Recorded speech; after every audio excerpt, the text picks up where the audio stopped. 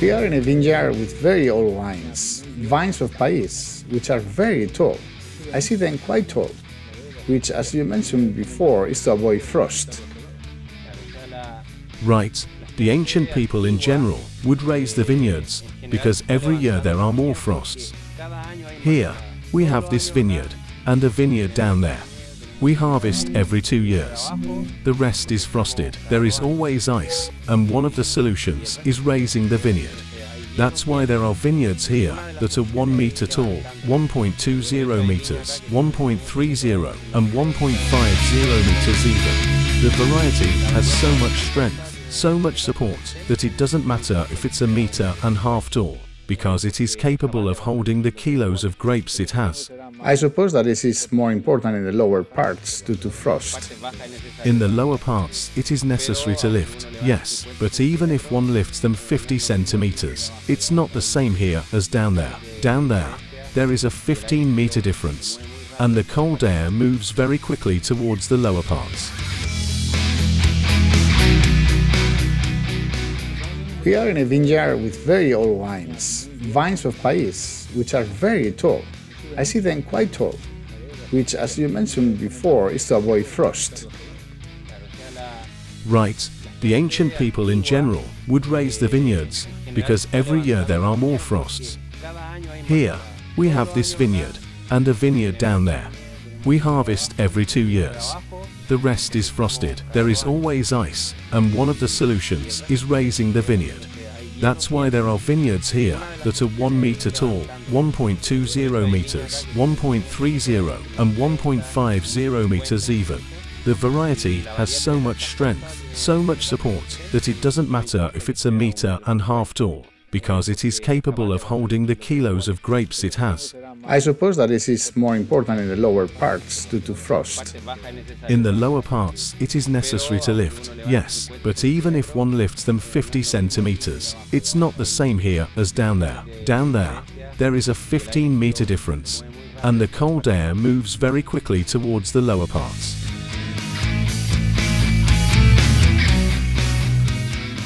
The Pais arrived with the Spaniards, who arrived here several centuries ago. This is a border area. There were many soldiers here. Therefore, the soldier needs wine. Wine was nutritious that the soldiers would drink, and there is a lot of vineyards that are associated with that since 4 or 5 centuries ago. These vines are probably about 100, 120, 130 years old. They have been regenerating and renewing themselves, but the vineyard is very old. The main variety is Pais, and secondly Moscatel, but far away. Also, a little bit of Malbec. Malbec has also been here for a while, right? Malbec has been around for 160 or 180 years. I don't recall the exact time, but it arrived in the middle of the 18th century, and the government brought it to improve the color of Pais. And now you're vinifying it alone. We vinify it separately, because for me it doesn't make sense, because Pais has its own rusticity and authenticity, and that's its own color that it has. We do Malbec apart from the rest as well. The first reason is because we want to make the Pais wines 100% from Pais grapes. Each wine is 100%. The Malbec matures much earlier, 20-30 days before the Pais. Mauricio, we're in your winery, which you have built yourself, like the ones built in the old days, which is with mud. Well, can you explain it to me? Well, this is a winery that is already 3 years old.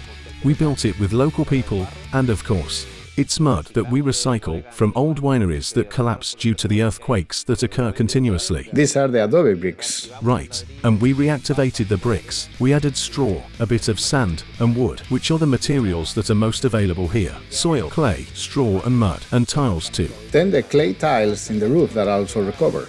Yes, we also recovered them, but I don't know how old they are. I'm sure they're very old, and they're all different. It was very difficult to make the roof, but the tiles are part of this place. These materials help you maintain a cold temperature even during summers, right? Yes, the main thing was to make a winery that had tile on the roof. That's because the tile insulates the heat a lot.